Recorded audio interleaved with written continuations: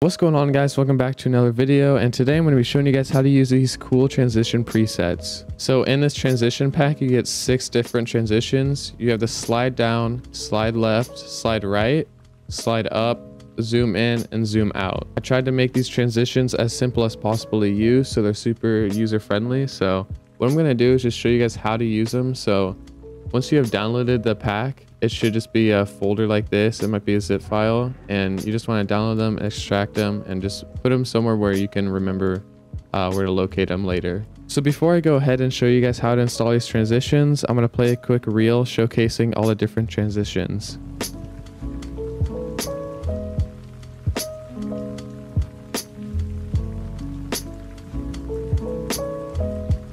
Alright, so once you have your transitions downloaded, you want to go onto your clip right here and select it. Make sure your clip is selected and has motion blur on. So right here, these little circles is motion blur, and then you also want to make sure it's checked up here, highlighted blue.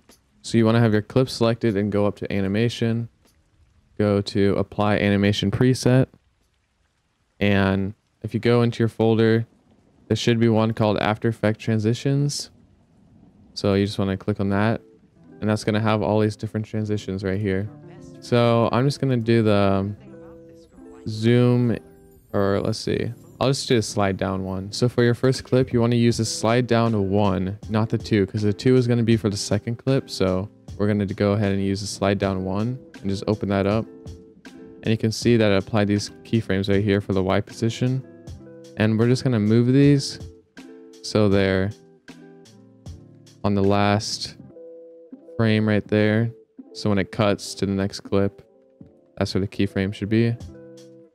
And if we play that back,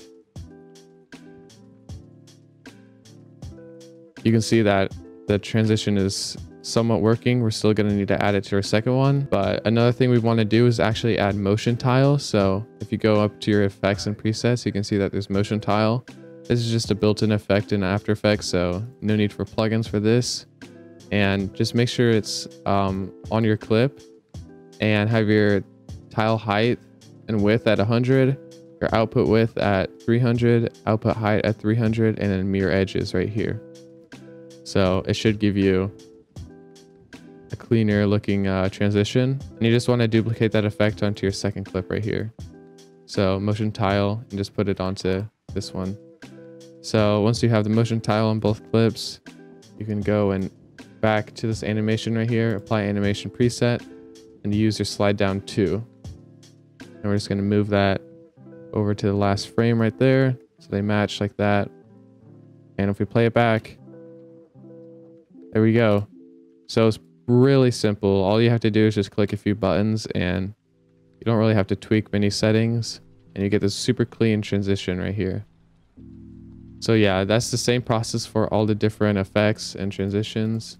Just apply the first one, so the one that has the number 1 in it on your first clip, and then one with number 2 in your second clip, and you should be good to go. And make sure to apply your motion tile and your motion blur. So yeah, hopefully you guys enjoy this quick and easy transition pack, I guess. But make sure to drop a like and subscribe down below, and peace out.